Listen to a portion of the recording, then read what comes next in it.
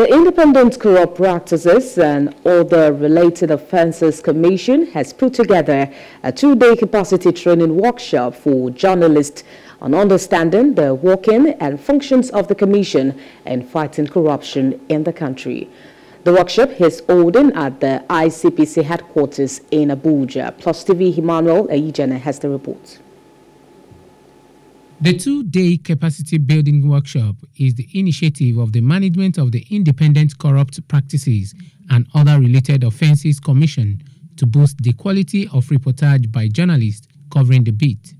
While welcoming participants, Chairman of the Commission said there is need for a proper understanding of the laws that set up the ICPC and collaboration with the media in order to reduce fake news reporting.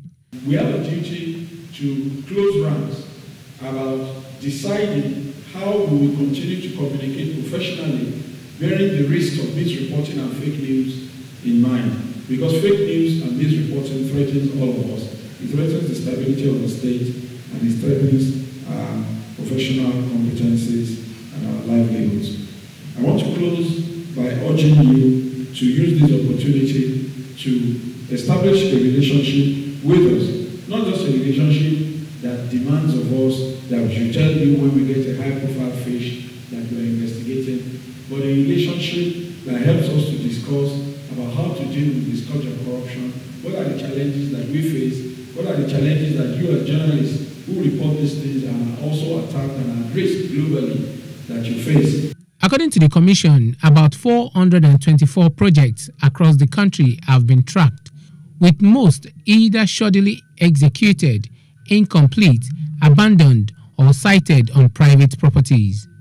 The ICPC assured that many of the culprits were arrested, prosecuted, and monies returned back to government coffers in many cases. How can we make sure that this brown envelope regime does not exist anymore?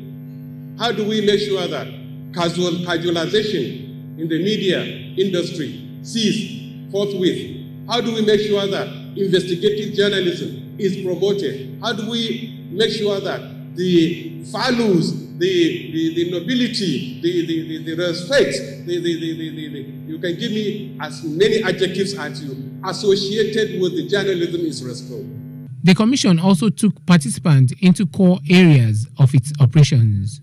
Essentially, we focus on things that concern government and government officials, their relationship with themselves, or their relationship with members of the public, regards to the issue of fraud, issue of corruption, issue of money laundering, issue of public contracts, and so on and so forth. But we just don't throw the petitions under the table and say we can't do anything.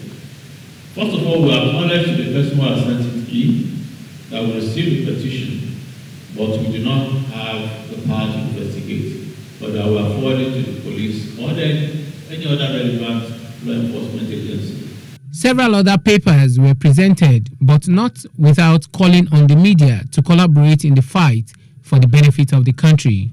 Hello, hope you enjoyed the news. Please do subscribe to our YouTube channel and don't forget to hit the notification button so you get notified about fresh news updates.